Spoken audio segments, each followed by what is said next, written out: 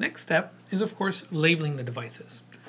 Labeling devices is something very easy. You can actually use the labeling within EPLAN if you're using simple labels like these labels here, which is basically just a Brady form that I can print directly. I have another tool that is quite interesting here. It's called the Clip Project Marking. This is actually the most interesting tool available out there. So you can pick which label you want, device tag, terminals, wires, and you just simply export them into marking, and automatically the marking will pick the different labels that have been preset. So it's a matter of configuring the marking.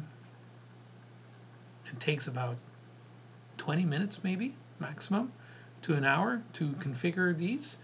We have these configurations that actually are hidden in here, right? So you can easily define for a specific, let's say electric P8 here, the EEC dock. You can see here, what file you want to use and what material mapping you want to force this configuration to use, and how the item, the column number 1, should appear. So this is easy to configure, and this will automatically generate the right number of labels according to what you have picked. Now, some of these labels you may want to change the rotation. You can easily prepare this ahead of time, make them a little bit smaller, that's up to you.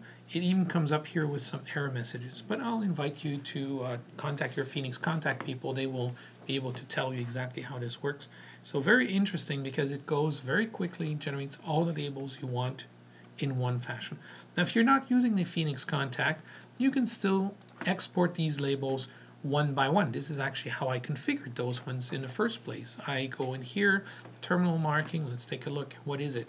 It's a file, generate the file, the labeling, what is out on the label, and here the settings.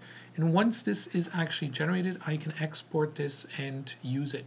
Now, depending on the file type or file name that you're going to be using, let's say here I'll make a different one and I'll make it a text file. So you can just see it. I'm going to change this here for the extension text, and there we go. So this generates the file itself. These are all my terminals, all my labels, terminal strips, everything is there. Now, even better than this, I can use the automated processing. Automated processing works as this. You pick which label you want. I want the device tags.